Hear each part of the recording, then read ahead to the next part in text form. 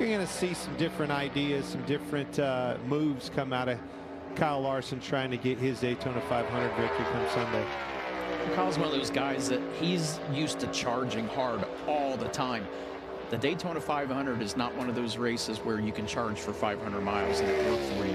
You've got to be patient. You've got to be smart. You've got to put yourself in good positions. But patience is the big thing. Well, here's a really good position. He's charging in front of that 24 teammate he is. Top of the board, 49.708. Wow.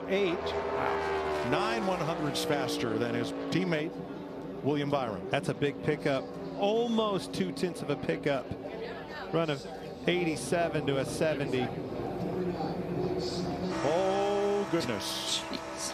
Kyle Busch's time has been disallowed for going below the double yellow line on the back straightaway. Well, you can't. Since he advanced out of the first round, he will be scored as 10th with so no that double time yellow line does for round something. 2. Wow, that hurts. All right, 2 to go. 2 cars to go. Chase Briscoe, the 28-year-old from Mitchell, Indiana, who won at Phoenix last spring, is Ford's last hope for the front row. This car was extremely fast that first run. Seems to be falling off. The longer this lap goes, temperature related, could be all in how you manage those temperatures, Tony. You know, how did the hitter camp figure something out? Did they have an idea, a plan to get those cars cooled off better than the rest? Briscoe is 5th, 49.81. And it will be an all Hendrick Chevy front row. The only question is, who will join Kyle Larson on the front row for the 500? And here is front row beau Alex Bowman.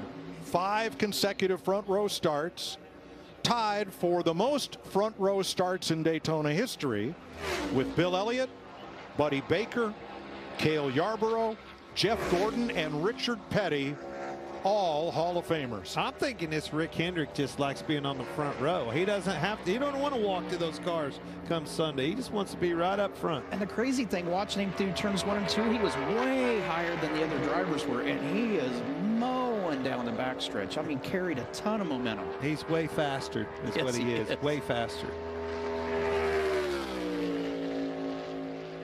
Incredible. To come again, Blake Harris, different crew chief even. To be able to take 2 crew chiefs of the same car, same driver, and have the same result, unbelievable. 49.536 seconds for Alex Bowman. Chad Knaus, Jeff Gordon celebrate. And now the record for front row starts is solely Alex Bowman's.